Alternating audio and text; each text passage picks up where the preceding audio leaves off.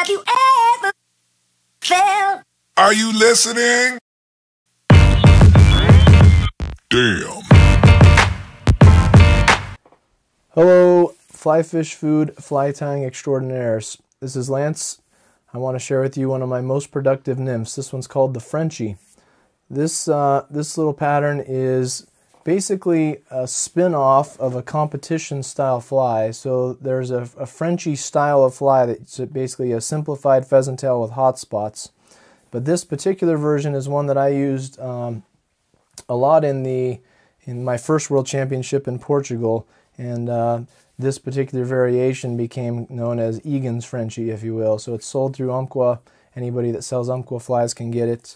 And this is my favorite color combination of that French style fly. So I didn't invent the style of fly, this just happens to be my favorite version of that style of fly.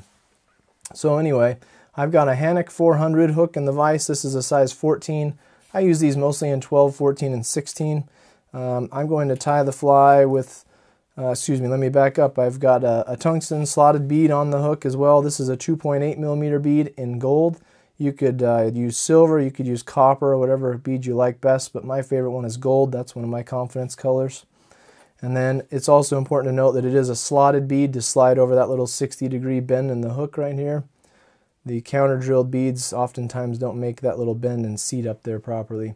So we've got that 2.8 millimeter tungsten bead. Okay, I'm going to add a little bit of lead wire because I mostly do European-style nymphing and also dry in a dropper. I like to have a fair bit of weight built into my flies, so I'm going to add some 010 lead wire. You could also add 015, or if you wanted to make a heavy 12, you could use some 020. I'm going to add about 6, 7, 8 wraps of this lead wire just to give it a bit more density. And then I'm going to slide that lead wire up into the bead and wiggle it back and forth a little bit while pushing from the back to really seat that lead inside the slot in the bead. Then I'm going to break off the excess here with my fingernail. I've still got a little teeny piece sticking up, then I'm going to use the tip of my scissors and force that piece of lead down. Okay. Next I'm going to tie this fly with red 70 denier UTC. I like to tie this with red because I want to create a collar at the front of the fly that's red. And I don't find that if I tie it pretty well, I can cover most of that red up anyway. Even if there's a little red showing, it doesn't matter, but you'll see what I mean here in a second. So I tie it with red thread. I build up a little bit of a ramp of thread right behind the lead wire. That holds the lead wire in place and forces it into the bead. Then I've coated the wire with the red thread just to hold the wire in place. Then I'm going to move the thread back to the bend of the hook where I'll tie in my tail. The tailing material for this is Coq de Leon in medium Pardo or dark Pardo. I like CDL or Coq de Leon because it's got a lot of sheen and a lot of barring, a lot of speckling to it. It's also a very durable fiber. So the Frenchies that I saw originally were all tied with pheasant tail as the tail, which, as we all know, if you fished a pheasant tail, you know fish will eat that just fine. I find they eat this just as well, maybe even better, but this is a lot more durable than the pheasant tail. Usually 2 or 3 fish in, and the pheasant tail fibers hanging out as your tail are gone, then you're fishing a fly with no tail, which the fish probably don't care about, but for my confidence, I like to have the tail on there. Anyhow, I'm going to pull about, 10 or 12 of these fibers off of the stem here, try and keep them nice and straight, and I'm going to tie them in at the back as my tail. So I want to make this about half the length of the shank. I'll tie those right on top of the shank. Then I'm going to get rid of those butt ends. Notice I tied them basically right up to where I had the lead. That will help level out the fly. Next I'm going to add the ribbing. The ribbing in this case is copper wire. And this for this size I've got size small. UTC wire and copper. And again I'm going to tie this copper wire right where the lead ends. I'll tie it in, so I'm going to basically try and remove that little rise right there. It'll make wrapping the pheasant tail a bit easier when I get to that point, to have a nice smooth thread base. Alright, now we've got the wire in place. Next up I'm going to add the body material, which is just some pheasant tail. It's hard to see there because it's dark, but this is muskrat gray. Anything that's a dyed gray, or the original actually used a melanistic pheasant, but because melanistic pheasants are a bit hard to come by, we oftentimes tie them with these darker dyed colors. So natural pheasant tail will also work, but I really prefer this muskrat gray, especially when you're going to use it to imitate a Baetis nymph. So I'm going to pull maybe 5 or 6, maybe 7 or 8 of these pheasant tail fibers off the stem, and I'm going to tie them in by the tip. I'm going to capture the tips with the thread right behind where the lead wraps stop again. Then I'm going to wrap the fibers down towards the tail, right? And then I'll migrate my thread back up to behind the bead. And I'm now going to throw a half hitch in here to just hold that thread in place. At this point, I'm going to use the rotary function of my vise, pull this thread over on the bobbin cradle, and I'm going to add some durability to this fly. So one of the disadvantages to pheasant tail is that it's not a very durable fiber.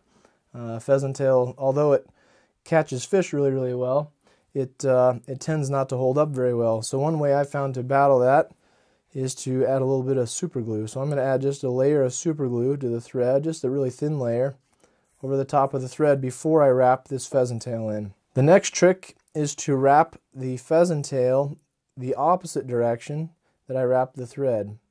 Okay, it doesn't really matter for the pheasant tail purpose, but what we're going to do is we're going to lock that pheasant tail in with the wire. So I'm going to wrap the pheasant tail the opposite direction I wrap the thread, and I'm going to wrap it all the way up to the bead.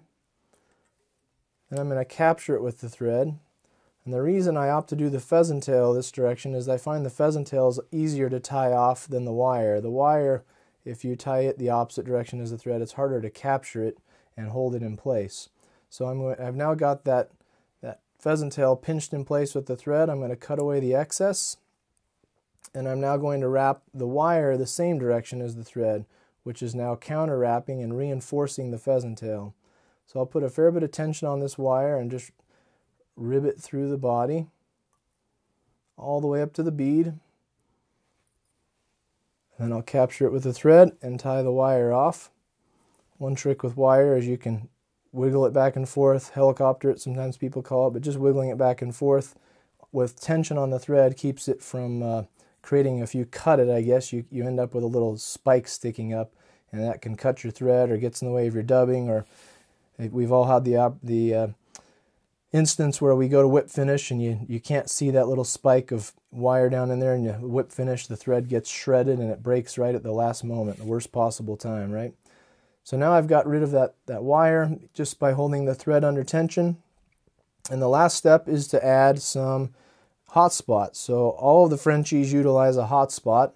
You can tie them in lots of colors. My favorite colors are shrimp pink and UV pink, but fluorescent orange or fluorescent chartreuse looks quite nice too. For this particular pattern, the one that's commercially available, and my favorite combination is the UV shrimp pink. So I'm going to add a bit of this hairline UV shrimp pink dubbing to the thread. Once again, with dubbing, less is more. We don't need very much of it. I probably even got a little more than I need. Let's see what we get here. If I do, I can always pull a bit of it off. Let's back some of that off.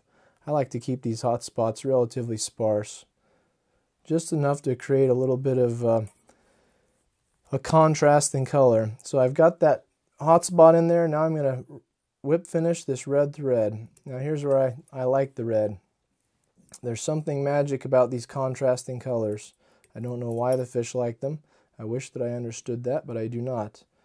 However, I know that they work from lots of experience on the water. So I've got now the contrast of gold, followed by red, followed by shrimp pink, and then the dark body and the Coq de Leon tail.